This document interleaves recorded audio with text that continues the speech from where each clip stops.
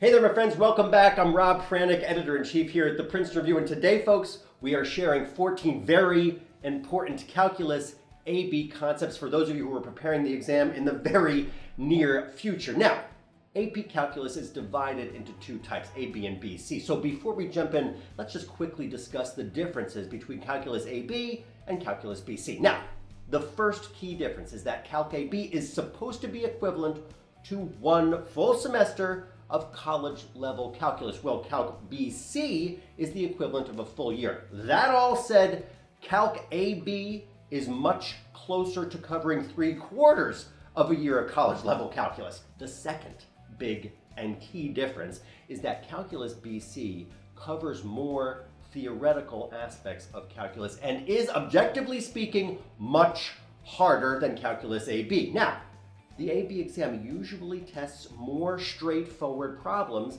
and you'll find that the problems aren't as tricky or as varied as the problems that you'll find on the BC exam. That is not to say, folks, that prepping for the AB exam will be super easy. Remember that both tests will focus on the basics of differential and integral calculus, and both will prove to be difficult mainly due to the breadth of the concepts that they cover.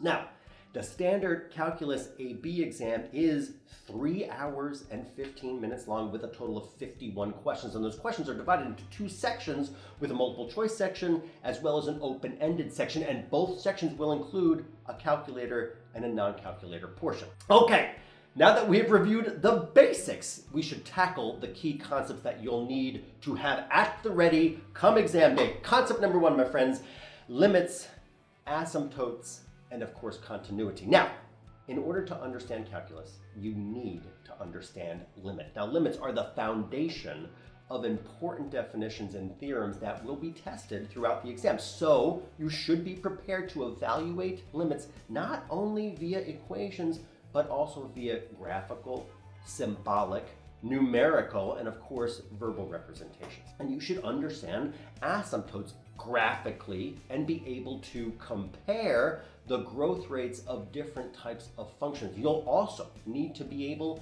to determine asymptotes and limits at infinity. Now, the AP exam will also test you on continuity, so you should be able to test the continuity of a function in terms of limits, and you should understand continuous functions graphically. Now, you should also understand the all-important intermediate value theorem, as well as the 4 different types of discontinuities. Now, the first one, jump, second, point, third, essential, and number 4 is removable. That leads us on to concept number 2, which is the definition of the derivative. Now, every problem that you'll encounter on the differential calculus questions will make use of the derivative. Now, of course, hence the name.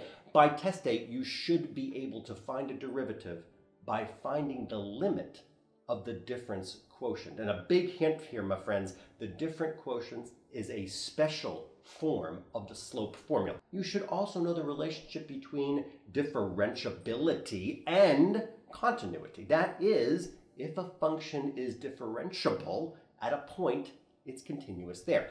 If a function is continuous at a point, it is not necessarily differentiable there. Leads me to concept number 3, which is basic differentiation. Now, without question, the exam will test your mastery of the basic differentiation rules. So you should understand the applications of the power rule, the product rule, the quotient rule, and of course the chain rule. Now, the exam will also test your ability to find higher order derivatives by taking the derivative of a function more than once. Now, the derivative of the first derivative is called the second derivative, and the derivative of the second derivative is called the third derivative, and so on and so on. And you should be clear on those concepts by exam days. And you should also know how to relate the graph of a function to the graph of its derivative and vice versa. And finally, you should understand the relationship between the sign of a derivative and whether the function is increasing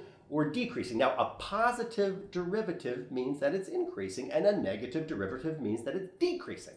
Concept number 4, my friends, implicit differentiation. You should expect to be tested on your ability to use implicit differentiation in cases when you're asked to find the derivative of an equation but can't isolate y in terms of x, meaning that you can't differentiate this equation explicitly. You'll need to know how to take the derivative implicitly. Now, while implicit differentiation is one of the simpler techniques that you need to learn in calculus, it can initially give many students trouble. So be sure to try your hand at plenty of practice problems.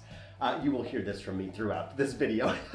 Concept number 5 is, of course, basic applications of the derivative. Now, once you understand the fundamentals of basic and implicit differentiation, it's important to understand the basic applications of the derivative. This includes the ability to find the slope of a curve at a point and the tangent and normal lines of a curve at a point. This also means being able to use local linear approximation and differentials to estimate the tangent line to a curve at a point. You can also expect to see questions related to the mean value theorem for derivative, and of course, Rolle's theorem as well. Be sure to review those applications in full and in detail before the exam. Concept number 6, maxima, minima, and curve sketching. Now, friends, another key concept and one of the most common applications of the derivative is to find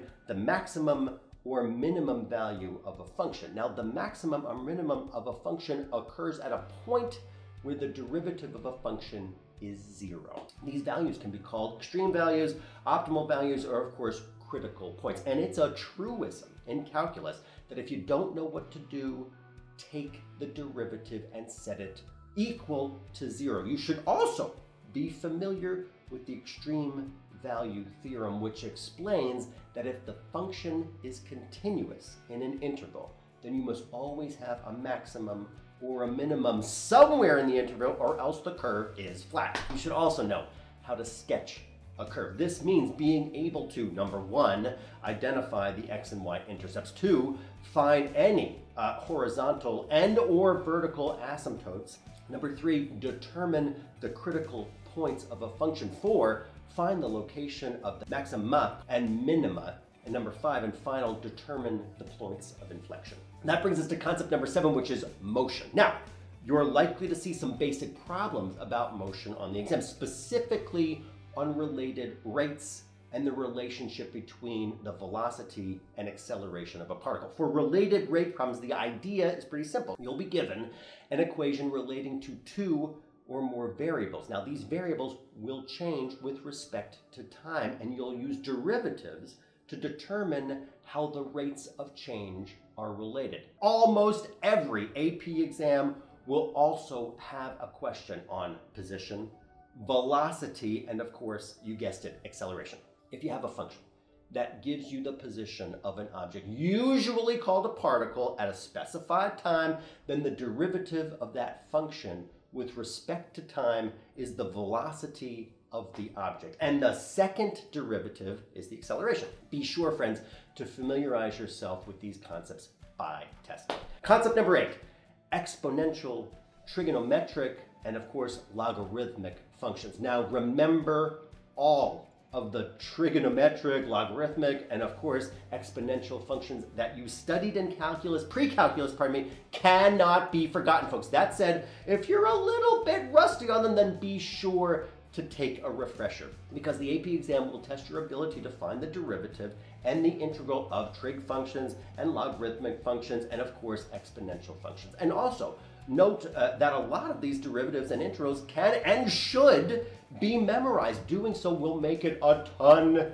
easier to apply the product and the quotient and of course the chain rules to these questions. Concept number 9, my friends, the derivative as a derivative of an inverse function, the College Board will occasionally ask a question about finding the derivative of an inverse function. So you'll need to know how to find the derivative of a function's inverse at a particular point by taking the reciprocal of the derivative at that point's corresponding y value. Concept number 10, integrals themselves. Folks, it is integral for you to know about integrals. Bad jokes aside, my friends, so far, let's just look back. We have covered differential calculus and what you need to know about the derivative, but the exam will also test you on the reverse, how to take an integral. You will need to understand the different purposes an integral serves as the antiderivative. Now, an antiderivative is a derivative in reverse. You should be able to apply the rules that you've learned with derivative to integrals. For example, you should know how to reverse the power rule for antiderivatives and how to use the integration corollary of the chain rule called the U substitution when the integrand is a composite function. Definite integrals. Now, the AP exam will also test you on definite integrals. So you'll need to know how integration is used to find the area under a curve, including how to use rectangles to approximate the area between the curve and the x-axis, how to find the Riemann sum, and how to use the fundamental theorem of calculus and the trapezoid rule. Next, you'll need to understand how the mean value theorem of integrals, otherwise known as the acronym MVTI, applies to integrals. Now, the exam will likely test you on your knowledge of MVTI by asking you to find the average value of a function. Now, while we already mentioned the fundamental theory of calculus, it's important to know that it has two parts of it. There is first the first fundamental theory of calculus used in evaluating definite integrals, and then there's the second fundamental theorem of calculus, which tells us how to find the derivative of an integral. Aim to understand, my friends, both parts of this theorem. And lastly, the exam will also have problems that deal with accumulation functions. Now, they're called accumulation functions because the value of the integral is the area under the curve from the constant to the value x. As x gets bigger, so does the area, hence it's called, it accumulates, hence the accumulation functions. Be sure to understand how these functions work overall. Concept number 12, the area between two curves. Now, in addition to understanding the area between a curve and the x-axis, the AP exam will also test your ability to find the area between two curves. Now, this will include the ability to find the area by slicing up the region both vertically as well as horizontally. If you encounter difficulty with this concept, know that you are not alone. Students often have terrible trouble setting up these problems. Fortunately, the College Board asks relatively simple versions of these problems on the exam. That said, be sure to allocate time to practice this concept. Concept number 13. Down to our last two here, the volume of a solid of revolution. Now, folks, this concept is widely seen as one of the most difficult concepts on the exam. And while there are always going to be volume questions on the exam, the good news is that you're almost never asked to evaluate the integral.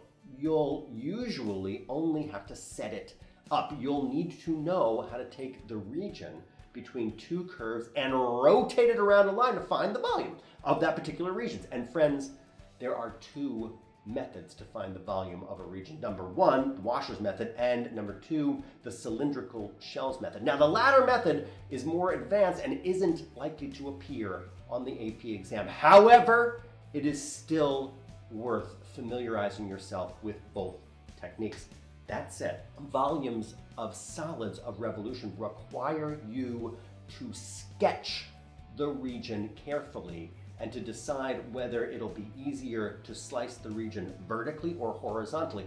Once you figure out the slice's boundaries and the limits of integration, it's just a matter of plugging into the integral. Friends, with enough practice, finding the volumes will become far easier each time. And folks, once you've conquered this topic, you'll be ready for anything. That said, there is another type of volume that you need to be able to find, and it's known as the volume of solids with known cross sections. Now, in this case, you will be given an object where you know the shape of the base and where perpendicular cross sections are all the same, regular, planar, geometric shapes. You'll need to understand and to know how to find the side of the cross section in terms of y.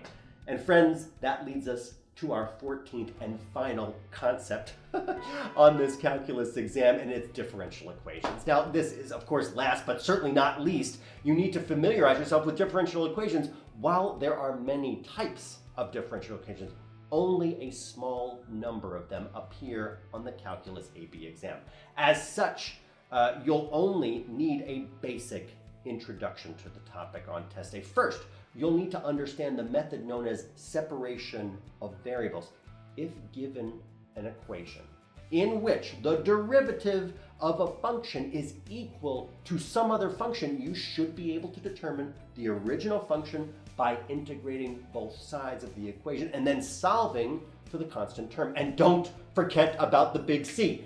Next, you'll need to understand the idea behind slope fields, also known as direction fields. You'll be given a differential equation, but not the equation itself, and will need to know how to make a graphical representation of the slope of a function at various points in the plane. And if this concept sounds daunting, please rest assured that you will only be asked to sketch the simplest ones on the exam.